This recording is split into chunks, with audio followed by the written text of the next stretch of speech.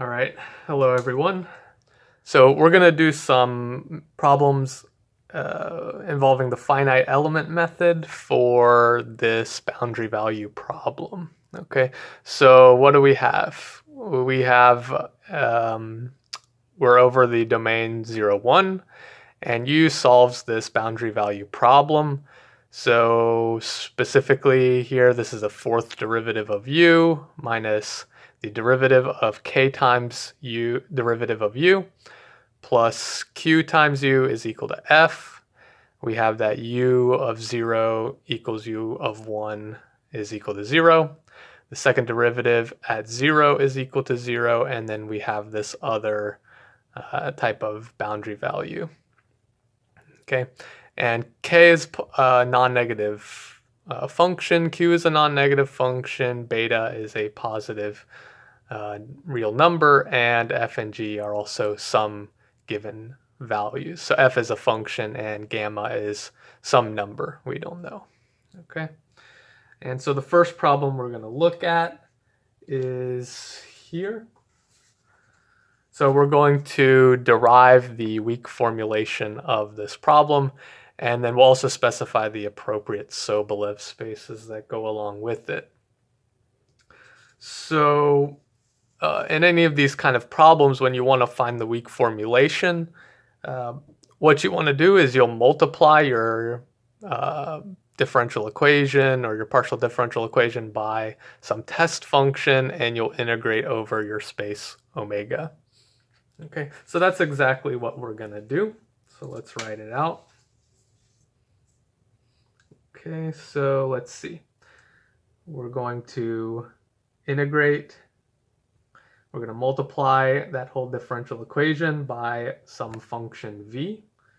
So I'm just going to write out all these terms. And v dx, and this is going to equal to the integral 0, 1 of f times v dx. All right. And really the strategy is we're just going to apply integration by parts wherever we can. So this first term here, and we're only going to focus on the left-hand side. So the first term here, we can apply integration by parts, and doing so we'll find the third derivative of u times v evaluated at 1, 0 to 1, and then minus the integral from 0 to 1 of u third derivative times v prime dx. For this next term, we'll also apply the integration by parts. So we're going to have minus k of x times u prime v from 0 to 1. And then we'll have plus the integral, let's see if I can fit it here, of 0, 1 k of x u prime v prime. And then we still have this integral here, which I seem to have forgotten the u. There should be a u here, so uv. Okay, so we still have this integral here. This is going to be plus the integral q of x uv dx. All right. And now we want to apply any sort of boundary conditions we have. So the first thing we'll notice if we look back at the original problem, there is no information given about the third derivative.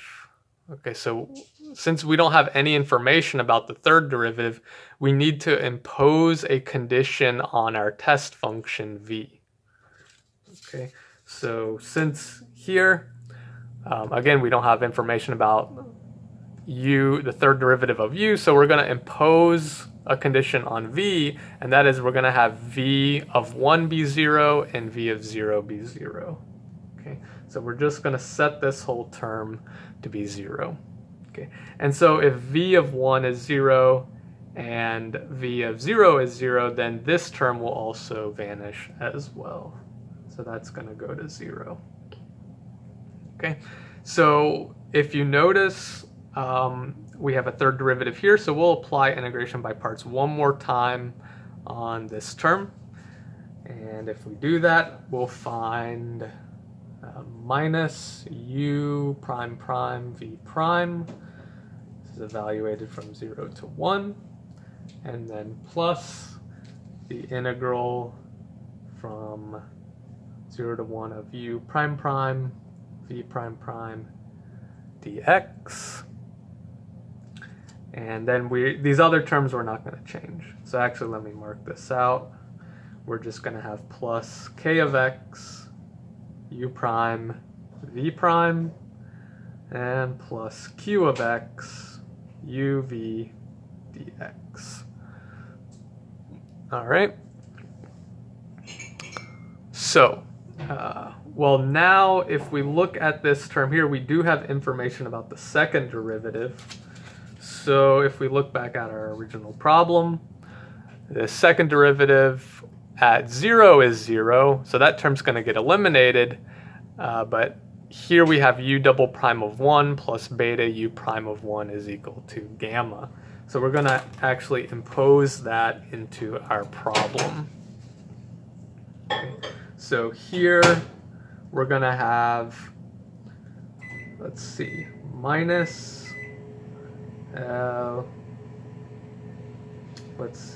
minus u prime, let me write it out, of 1, v prime of 1. And this is again the same integral.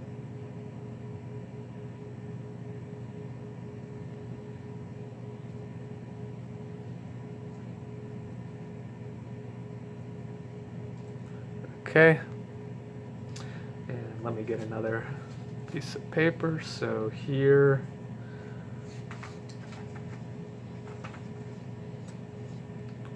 what do we have?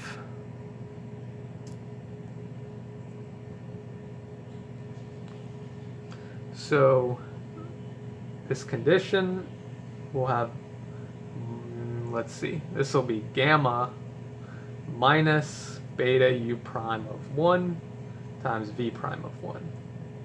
Okay, so this is what we have here. And then again, the same integration term.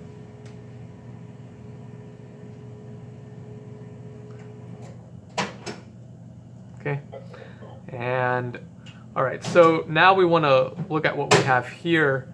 So if you notice, if we multiply this out and distribute the terms, we'll have gamma times v prime and u prime times v prime. So the gamma times v prime does not involve our unknown solution u.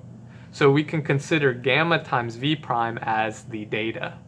Okay, and the idea is we want to put all of our data on the right-hand side of this equation.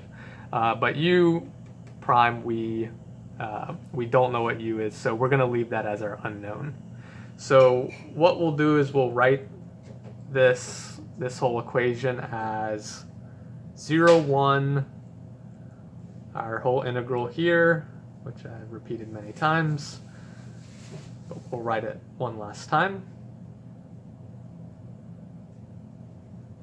Okay. And what else? So here, this is going to be minus minus, so we're going to have plus beta u prime of 1 v prime of 1. Okay, and this is all going to be equal to, I can move this up, this is the integral from 0 to 1 f times v dx, but now this data we have, we're going to add it to the other side of our equation.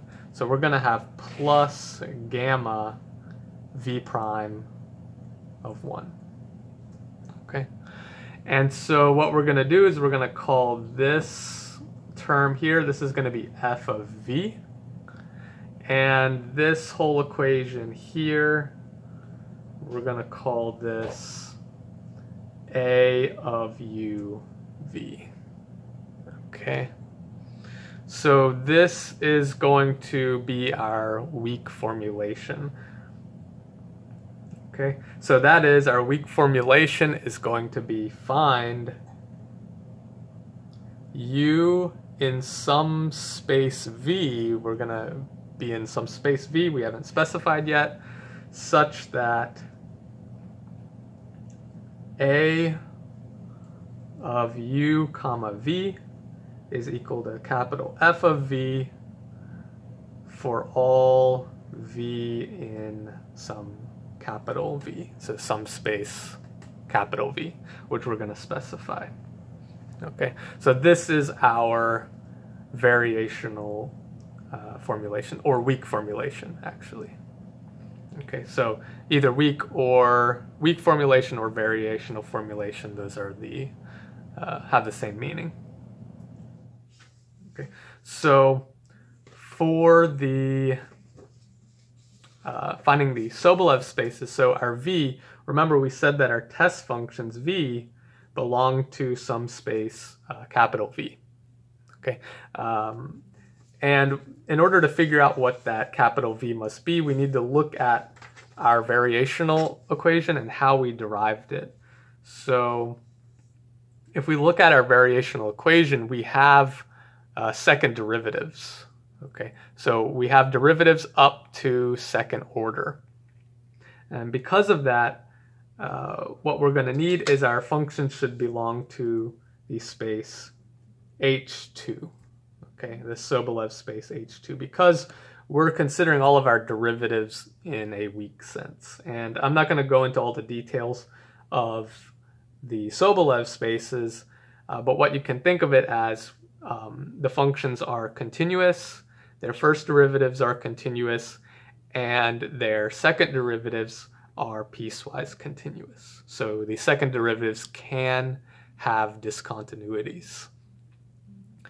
But not only are we taking V to second order derivatives, but we imposed the boundary condition when we were deriving our variational formulation. And that is we said that V should be 0 at 0 and 1. Okay. Because of that, we need to impose those boundary conditions as well. So we'll say this is H10 intersected, H2 omega intersected with H10 omega.